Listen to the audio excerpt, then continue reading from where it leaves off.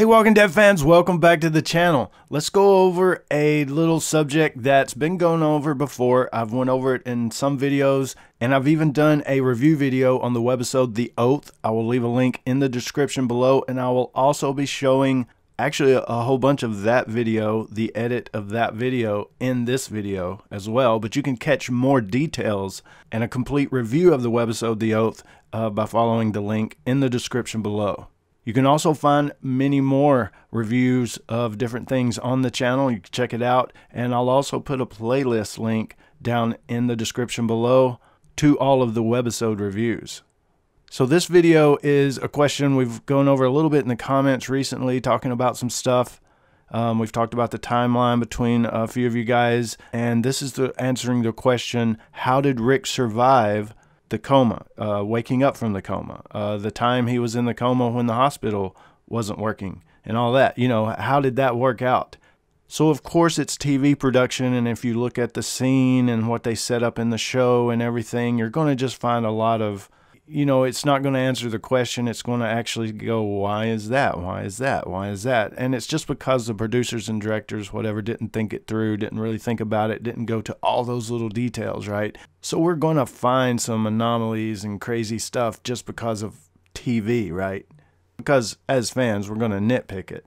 But I do think they put this webisode out there, The Oath, to try to answer that question, even though it's full of holes as well. But let's take a look at that other video to try to answer the question a little bit, and we'll discuss it. The interesting thing is that The Oath takes place at the Harrison Memorial Hospital, the same place where Rick is at, still in a coma. Now this webisode answers a few key questions we had, but opens up a few as well. Who wrote on the cafeteria doors? What else happened at the hospital? Who's the doctor that helps the people in this webisode? Where is Rick, and do they ever interact? So real quick, just a little run through of the webisode and what's going on. I explain it more in the actual The Oath review.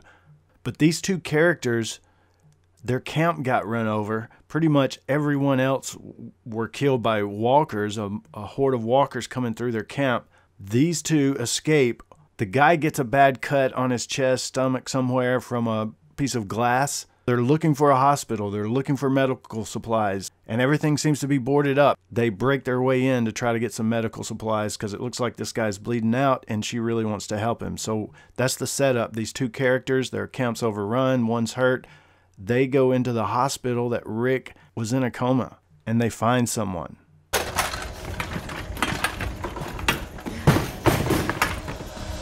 After getting inside, Karina's looking around in this closet for some medical supplies, and a walker attacks, but somebody saves them. Dr. Marconis. Gail. Come. Yes, a lot of bad things happened here. But those walking bodies had nothing to do with it. So they pretty much go back and check on Paul, and the doctor says, hey, he's about to die. You know, she had already strapped him down just in case. And she's like, I gotta, you know, he's pretty much dead, so I'm gonna take him on out of here. So of course that was pretty devastating to Karina. It didn't seem like a wound that would kill you, but it is the apocalypse. The doctor wheels Paul into a room full of walkers that she has barricaded, the cafeteria. And this is the iconic doors that we're going to see a little bit later. But we're also going to find out that most of those walkers in that cafeteria were given a lethal injection by the doctor. From the doctor's account, it was all of their choices. I don't want to live in this world anymore. It's kind of like a Jenner when he blew himself up or decided to stay in the CDC, making a choice. I don't want to live in the world that's outside.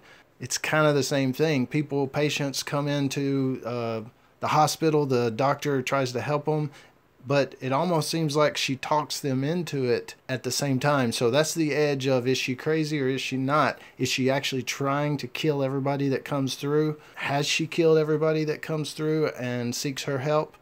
We don't know, but it really seems like maybe she's off the deep end to me. So as you can see, the nurse is a little bit on the edge, but that'll be a good discussion down below. Is she really crazy? Is she not? Is she really trying to do it? Is she not? Was it intentional?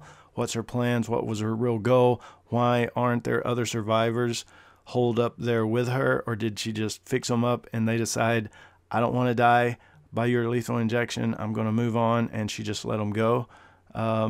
Because she did say back in the beginning, and maybe that's, if you watch the Oath review, there was a aide or nurse's aide or something like that that got in a closet with her and hid. And at some point, people even that they had helped and let go came back with some other people, I think, as well, and they took that girl. And she don't know what happened to her. They just took her. And so maybe at that point it was almost like a Terminus thing, where Terminus people tried to help people. They put up the signs that said, come, you know, we'll help you and everything and grow stronger. But people came and took them over and raped their women and beat them up and everything. So they started killing everybody that come through instead, so that that wouldn't happen again.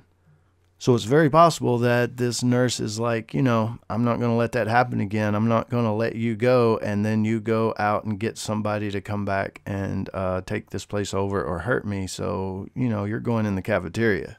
He finds Karina and the doctor, who he's figured out, the Karina, thinking Paul was dead, is like, look, it's over. I want it to end. So the doctor had given her a lethal injection, and by the time Paul reaches them, it's too late.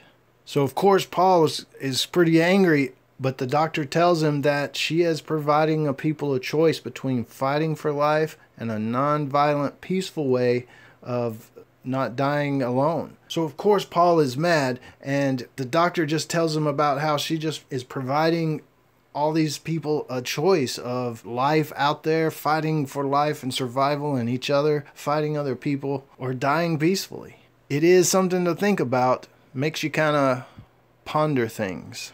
But Paul, he points his gun at her, and she's like, if you think I'm the bad guy, go ahead and kill me. But it does a cut. It switches scenes, and we don't hear a gunshot. We never see the doctor again. We don't know if Paul pulled the trigger. So we don't know if the doctor is even still around. My guess is he pulled the trigger, or something else happened to the doctor, because we don't see her anywhere even after Rick gets up. So it was my take on it that the nurse didn't really even try to save the guy and pretty much just wheeled him in there for walker food, or to become a walker.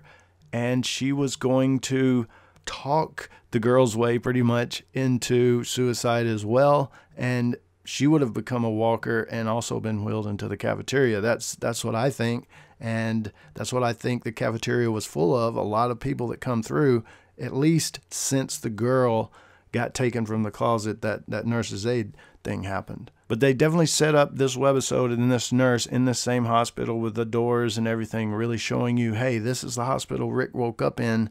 That's the only plausible explanation that we can really give you, is that this nurse was still in the hospital nursing the few patients that were left. And if they were able to, verbally say, I want to live and leave, or I want to die, she would help them out either way. So we go into the thing of Rick waking up, the gurney. Did she put the gurney back every time in front of the door and things like that? But not before going back and spray painting "Don't open, dead inside," or "Don't dead, open inside," however you want to read it, which could be one of the most iconic images of the whole series. And that's the end of the webisode. But there's a gap in the timeline, or what I say, a long stretch in the timeline that they say, or it kind of works out if you do the math and try to put it together. Rick was in the coma for a while, if not a month, over a month. And I don't mean the whole time he was in a coma. Once the hospital went down and Shane put the gurney up against the door, there's no sign that the gurney was moved or anybody had been taking care of Rick. It is possible that the doctor moved the gurney back, took care of Rick, put the gurney back at the door to, I guess, maybe try to help walkers not going in. That is a possibility, and I think that's kind of what they want us to believe, to explain how Rick survived all that time.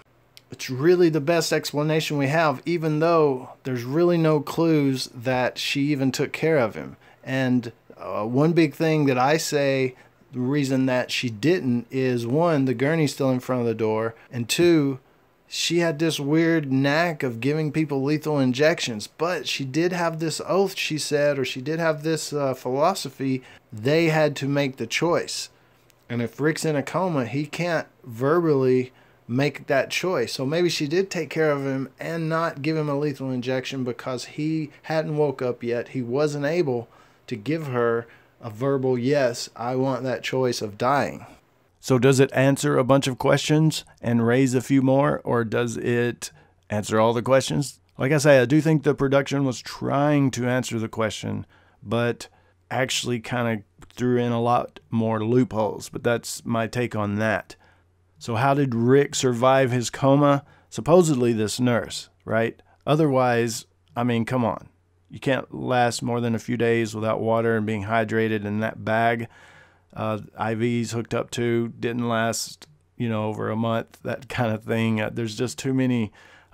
Shane tried to pick him up and then didn't really cover him back up good before he went out and put the gurney in front. And when it shows Rick again, he's covered up good. I mean, I could go on and on and on and on. And it really, to me, points back to a production thing. And I look past that when I watch it, and I try not to think too far into it because I realize it's a production thing, and I back up and I go, okay, what did they intend the story to be? And I just kind of go with it. It's a zombie fantasy show. That's kind of what you got to do. But I hope you enjoyed this one, and I hope you enjoy many more. I hope you check out the channel if you haven't. Be a subscriber if you're not. And I hope you guys are safe out there. This is James in Nashville, patiently awaiting the season 10 finale. And one thing of note, that I hear there's going to be news of the finale at the at-home Comic-Con thing. That's not till the end of July, so it's going to be, the way it's looking anyway, it's going to be past the end of July. It's going to be August, September. Who knows when we're actually going to get it. Damn it.